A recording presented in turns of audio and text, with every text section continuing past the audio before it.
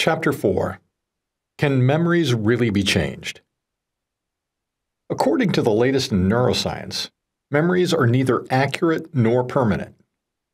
In fact, memories are automatically updated according to new experiences. Even the precious memories of our childhood can actually be shaped and reshaped like a ball of clay. Memory errors can be considered the norm, not the exception. Dr. Julia Shaw. If you've ever had a conversation with family or friends about an event you all experienced, you may have found that everyone seems to remember it differently.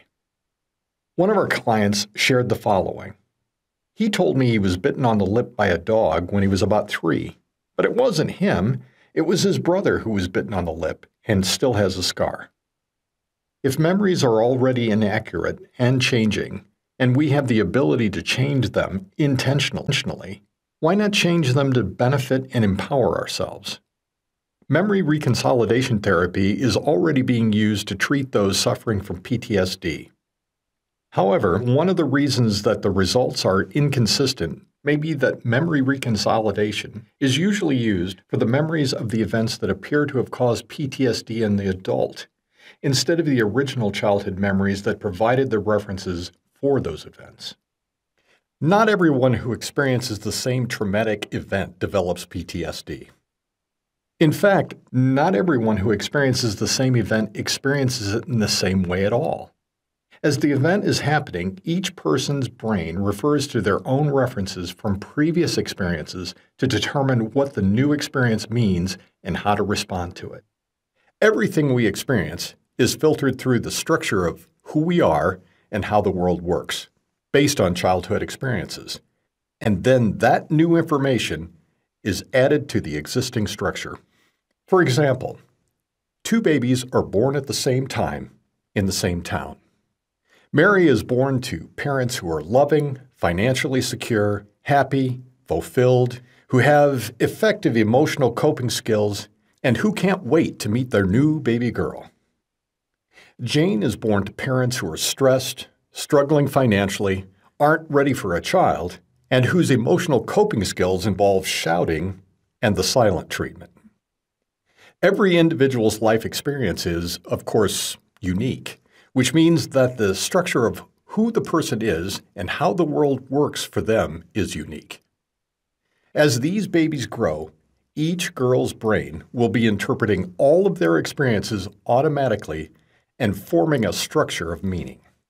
Mary's brain will interpret the complex combination of loving and caring experiences from her early childhood from both of her parents to create a structure that includes, I'm loved, valuable, and heard. I light up a room. Life is abundant. I'm clever.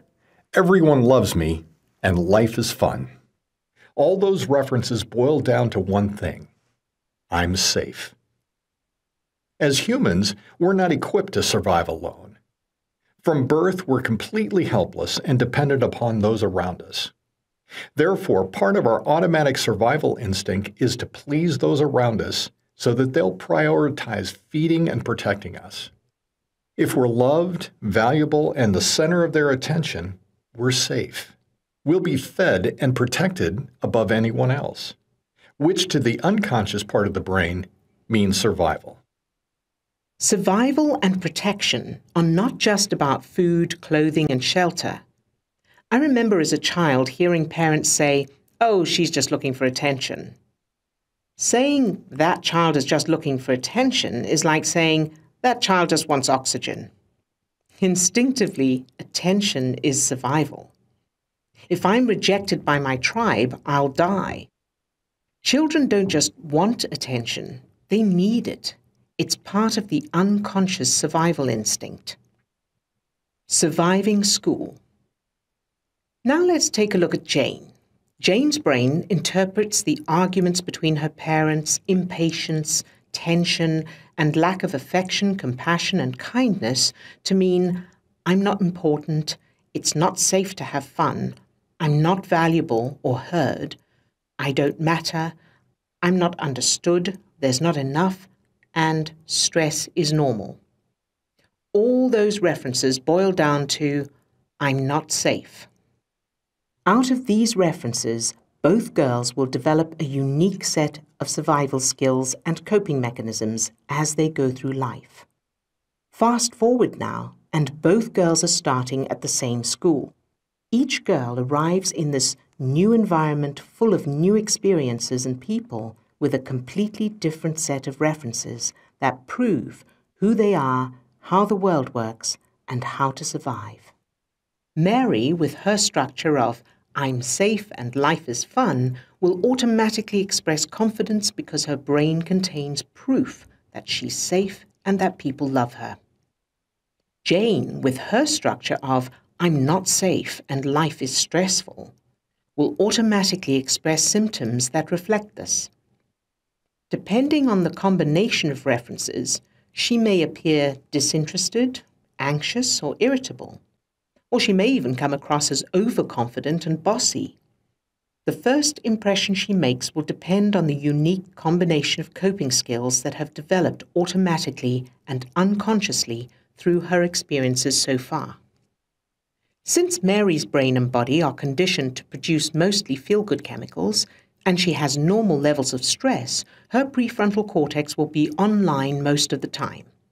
This will mean she's able to concentrate, process information, problem solve, and retain and recall information more easily and effectively.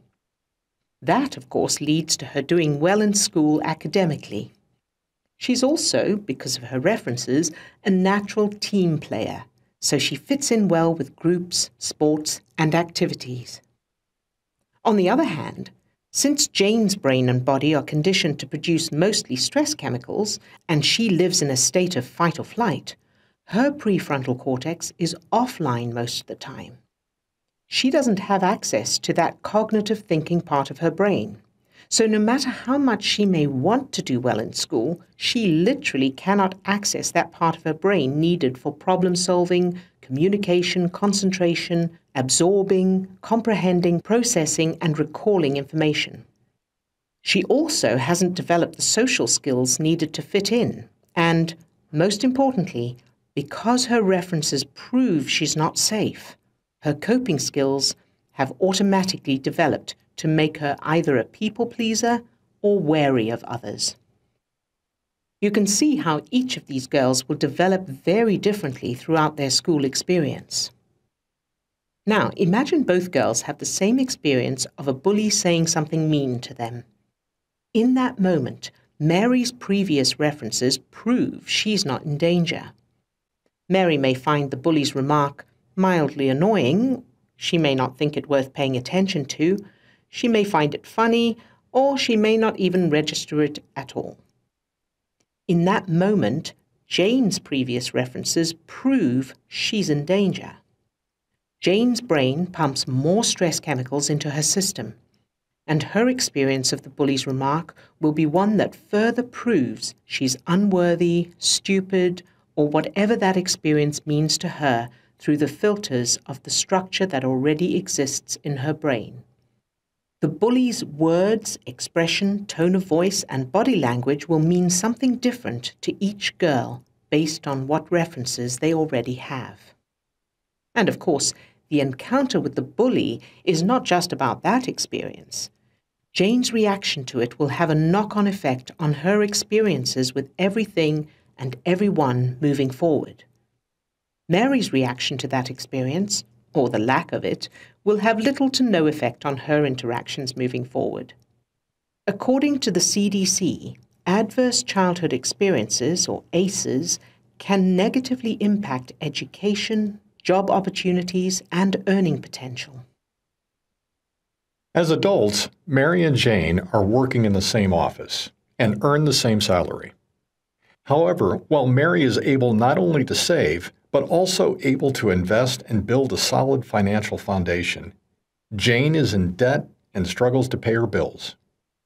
In addition to everything else that's in place already in the brains of both women, every decision, including financial judgment, ability to assess risk, and awareness of opportunities, is determined by the evidence in those original childhood memories that proves who they are and how the world works. For example, Mary feels confident asking for a raise because she knows from the evidence in her implicit childhood memories that she's worth it. She also has the ability to communicate her worth and ask for a raise in a strategic manner. On the other hand, Jane knows from her evidence in her implicit childhood memories that she's unworthy, and that affects the way in which she asks for a raise, if she ever asks for it at all. When an opportunity comes up that would result in financial loss, Mary's brain filters that information through the structure of "I'm worthy" and the world is an abundant and safe place. And since she has access to her cognitive thinking, she recognizes the risk, so she turns it down. Jane's brain filters the same opportunity through different references that prove that she's unworthy, is undeserving, and that stress is normal. And it seems like a good idea. Since she has proof from the implicit memories from her childhood that there is not enough, she also has a fear of missing out. This fear causes her brain to overlook the risk, and she invests in the opportunity. She ends up losing money. Another opportunity comes up that would be financially beneficial. Mary's brain filters the opportunity through the fact that she's worthy, and since she has access to her prefrontal cortex, she's able to process the information and make a decision based on strategy and problem solving, which leads to an increase in her financial situation. Jane's brain filters the same opportunity through the facts of "I'm not safe" and "stress is normal." And since the improved financial situation would not be in alignment with that self-image and worldview, her brain discounts it and labels it as a bad option. Stress chemicals are pumped into her system, she doesn't have access to her cognitive thinking, and she finds reasons to turn down that opportunity or procrastinate until it's too late. Now let's say that Jane finds a way to change the implicit memories from her childhood that prove she's unworthy, not safe, and that stress is normal to the opposite, positive, and empowering. In other words, she replaces her original childhood memories with new childhood memories that are similar to Mary's experiences. Is it wrong to change memories? While Jane will still have declarative memories of what originally happened, or consciously she knows what she experienced in her childhood, her new implicit memories, or unconscious memory, will now automatically prove that she's worthy, safe, valued, and lights up a room, and that it's safe to have fun and feel good. It's a bit like when you learn a new phone number. When you think of your phone number, the new one is the first one to come to mind, or implicit memory, while you can still consciously or intentionally recall the old one, or explicit memory. The brain is constantly changing and adapting as we experience and learn new information. The ability of the brain to update information based on new experiences is known as neuronal plasticity. Experiences are not just physical events. Experiences include imagination, since the unconscious part of the brain can't tell the difference between reality and imagination. As you imagine the new memory, your brain experiences it. As you repeat it, firing the same neural patterns, those connections become stronger and the memory becomes established as fact. Adding strong emotions to the new memory causes the brain to prioritize consolidating the memory for long-term storage. Now, when new opportunities come up with these new implicit memories, not only will Jane have new references that affect her perception, judgment, and risk assessment, she'll also, due to the lack of stress chemicals in her system, have access to her prefrontal cortex, her cognitive thinking. Consequently, she will automatically make decisions and take actions that are in alignment with that new self-image and worldview. When we helped Alice to change her childhood memories of her relationship with her parents to the opposite, positive, and empowering, her self-image and worldview changed accordingly. As a result, her perception, choices, decisions, and judgment also changed. She found that she was no longer triggered when someone didn't respond to her. And most impressively, she found she was no longer attracted to emotionally unavailable men. In fact, she started finding kind and compassionate men attractive.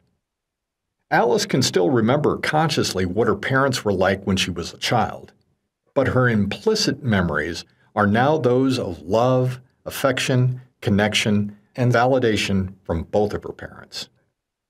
The result is that although she can still recall what originally happened, the unconscious part of her brain now refers to the new evidence that proves she's loved, valuable, important, and safe. And that completely changed her self-image and worldview, and in turn her life experiences, to the opposite, positive, and empowering. When I think of my childhood now, it's filled with memories of love, affection, kindness, compassion, safety, fun, freedom, peace, and abundance. But I can still tell you what really happened. I can still tell you that from the age of 6 in Durban, South Africa, I worked before school at 5:30 a.m., after school, weekends and holidays, including Christmas Day. I worked in heavy costumes and in humid heat, always on duty, wishing I was playing on the beach with the other children across the road. I can still tell you that there was no payment for that work. So, in addition to an over-the-top work ethic, I developed the belief that I don't deserve to be paid. I can still tell you of being beaten, the fear, the shame, the bullying at school, growing up without a father, financial struggle, emotional pain, and of other damaging experiences. I can tell you about all of that because while those memories no longer form the foundation of who I am and my worldview, they are still declarative memories. They are still there if I need or choose to access them. But it is the new childhood I created in the unconscious part of my brain that provides the evidence for who I am and what I experience in my life now. I have happy memories from my childhood as well, and I've kept those, of course. We can keep the positive memories and just change the negative ones. My parents and grandparents did the very best they could considering their own childhood references. My mother and her parents each started working at 4 years old. They had unimaginably tough lives with suffering and struggle at the core, which formed their reality of who they were and how the world worked for them. From the self-image and worldview created by those childhood experiences, they were amazing. From the self-image and worldview created by their childhood references, through their eyes, they gave us the most wonderful childhood, a childhood they could only have dreamed of. It's over, but it's not over. When Elaine came to one of our workshops, she had already been through 2 years of conventional talk therapy. She knew that her traumatic childhood had created the depression, anxiety, and panic attacks she'd experienced for so many years. But spending time recalling and exploring those childhood memories had done nothing to reduce the emotional pain she continued to suffer. She'd been told to let go of the childhood loss and abuse since it was no longer happening. While she could consciously reason that her childhood was over, the unconscious part of her brain continued to keep her in a state of hypervigilance and stress, as if it were all still going on. Reliving negative experiences causes the brain to re-trigger that flight or fight state of survival over and over. Since the unconscious part of the brain can't tell the difference between reality and imagination, can't use logic or reason, has no sense of time, and can't judge something as unrealistic, it produces the same state when you think about the memories as it would if the events were happening now.